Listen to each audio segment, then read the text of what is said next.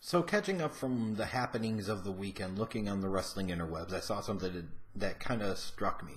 It was Nia Jax posting on social media, talking about how it's one thing when fans in the internet try to body shame her, but it's hurtful and kind of disrespectful, or whatever the hell she said. This basic gist of it, when people that she trusts with her body, that she changes in front of, in the women's locker room, are the ones that are body shaming her too.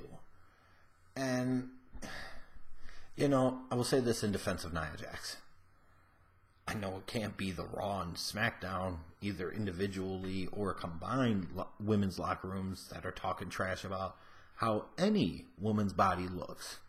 Because as a collection, as a group, with a couple of notable exceptions for sure, this is largely a group of flat-chested, plywood-ass having, butter-facing, it's true, chicks with dicks looking, meaning really guys with tits looking collection of women. I mean, so many of these women, if we want to get on the body shaming, my ass is bigger than theirs and my chest is bigger than theirs. And we have the photographic proof, at least when it comes to one, for sure. The point I'm getting at here is, this is why women don't have a lot of female friends, because women are catty and they talk crap about each other and they will do everything they can to undercut the other person and so on and so forth. It's true. Don't believe me? Ask around. But if there are women in the WWE locker room body shaming her, are we 10? Grow up. Try to actually be good at your job. Get the hell over. Who cares? Because actually, you need a woman like her to kind of shake things up and mix things up. I mean, I'm not surprised. As you're talking about the WWE, which features a locker room with some of the biggest babies and the biggest kids of any sport or business you will ever see. And we see this at play all the time, especially in terms of social media reactions. So shame on them if they are body shaming Nia Jax. Now, with that said, I call bullshit on Nia Jax talking about she thinks her body she's healthy and that she thinks she's beautiful and da. Nah, I'm not buying that. You wouldn't have went to such lengths to post about it on social media, to go out of your way to talk about it if it didn't bother you. Or you wouldn't go out of that way to do what you did if you actually believed it. She posted this whole big long diatribe on social media with a picture, I believe, of her running on a treadmill. There's a reason she did it. And don't believe her when she's saying she loves her body and this and that. No, she doesn't. Because if she did, she wouldn't have to tweet that stuff. Why would she have even brought it up? It's because she's looking for attention. She is looking for your sympathy. And she should probably not get it and does not really deserve it. And I don't mean that to be crass, and I don't mean that to be an ass, although some of you will say that I am. But here's the simple truth of the matter, is that ultimately the only thing that matters in this world is what you think about yourself. And if you are happy, that is fine. But it doesn't change some things about you. Like, at this point in time in this stage of my life, I am what I am. I look how I look. I'm cool with that. It just doesn't really bother me. And even if you think it does, trust me, it really doesn't. I can make more jokes and rip on myself more than anybody else in the world. Reason being, it just doesn't matter. There are bigger, more important fish to fry, and I've learned that over the years. So if somebody wants to make fun of my nervous tics, like the eye twitching, which it's done for almost 30 years now, fuck it, who cares? It is who I am. Shit's funny. Because if I allowed it to bother me, then that means that I allow it to dictate my life and dominate my life, and I'm not going to sit there and do that. Look at this, I'm 36, and I freaking, in No Shave November, I can't even grow a decent mustache to save my life, looking like a couple of devil horns. And I don't even know what the hell this pube section is down here. But it is what it is. I can't change it. Why do I care? I don't really. I really, truly don't. So when people will make fun of it or talk about it, I just largely ignore it. Because again, Why would you allow yourself, as we would say in the customer service world, to get hooked? That's exactly what you're doing, Naya. You are getting yourself hooked when you don't need to.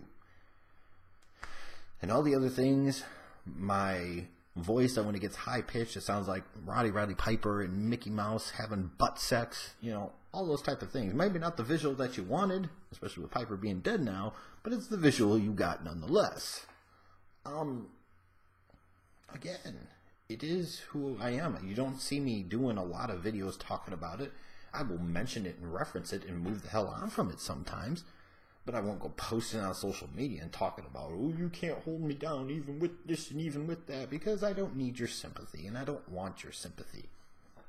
To me, that is a waste of other people's energy.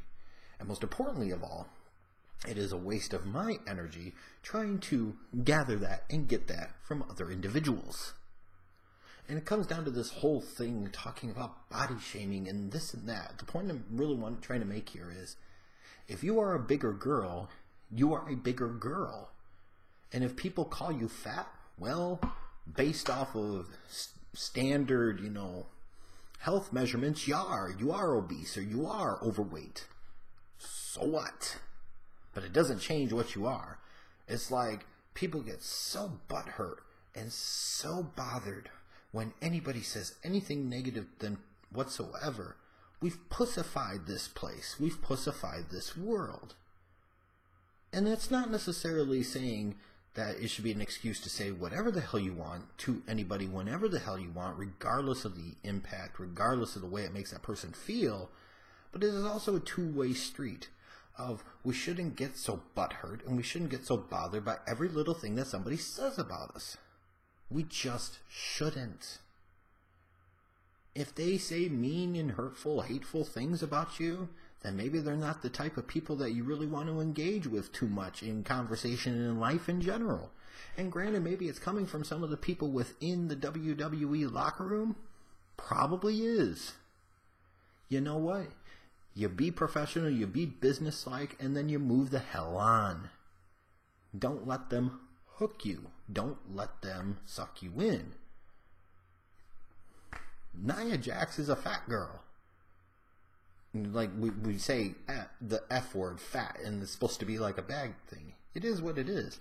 There is a whole major subsection of men in this world, and surely women too, that would prefer to bone a Nia Jax as opposed to somebody like a Paige or like an Alicia Fox. Nia Jax got some meat on her, some bones. She's got some junk in her trunk, and there are a lot of fellas that would love to give it to her all night long. And so why be looking for acceptance? Why be so mad when you're saying people are body shaming you, if they're calling you fat or talking about how you look out of shape or this or that? Who cares? Really? And in general, you see this all the time on social media and on the internet when somebody's called fat or they get body shamed, how all these people came to their defense and blah, blah, blah. Stop enabling the pussies, okay? All it's doing is just leading to a significant pussification across the board. And believe me, we have seen this pussification in professional wrestling over the years. And I think it's one of many, many reasons why professional wrestling just is not as popular in this country as it used to be.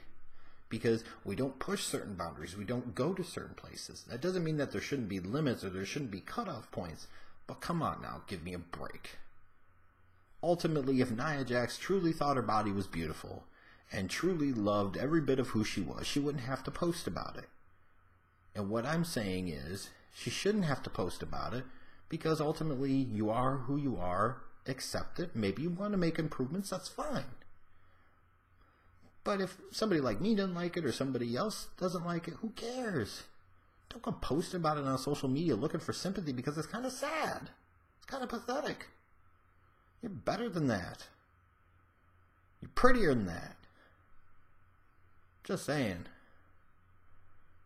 Body shaming my ass. People need to grow up and get a set.